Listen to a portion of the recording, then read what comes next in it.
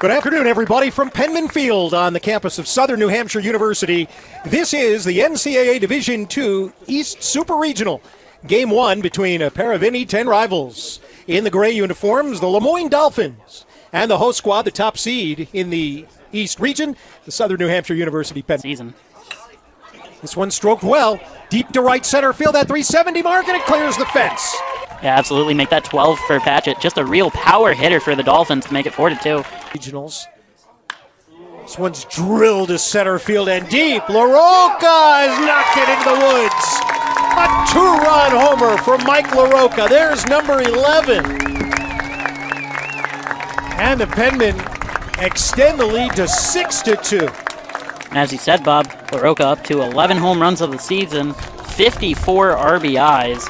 LaRocca having a great season. He was tied for 8th in home runs. That'll surely boost him up there. Moreno, this is a deep drive to left center field. High and far and gone!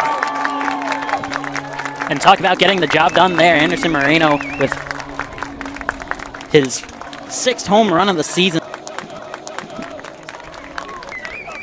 Anderson Moreno. Boy, what a start to this Super. Wow, what a catch! Out to center field. Waiting on it is Vargas Segura. Puts it away, and it puts the Penmen in the win column today. 4 runs in the first, 4 in the second, and SNHU carries it all the way to the finish line. The final score, 13-4.